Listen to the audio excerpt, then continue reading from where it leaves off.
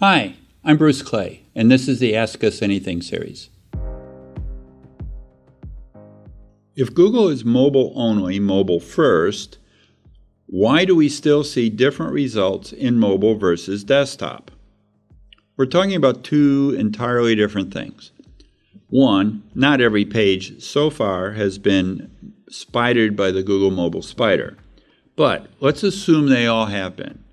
What that says is that the content of the search result index, the index that Google uses, is based upon the spidering power of the mobile spider.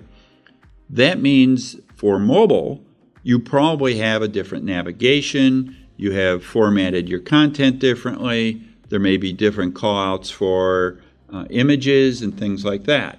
So it is a little bit different.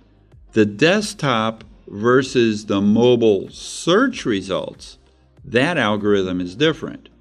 Google is going to cause certain kinds of pages to perform better or perform worse based upon what you're on. If you're on a desktop or whether you're on a mobile, they're going to have different algorithms. You're going to get different results.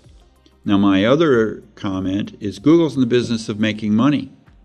On a mobile device, they're going to put up the kinds of sites that allow Google to make more money, just the way it's going to be. And perhaps on a mobile device, those results are going to be the wrong form. It's going to be more informational than shopping, and that may actually be occurring all at the same time.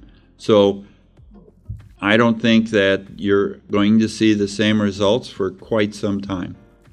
And why are they different? They're different algorithms. Hope that helps.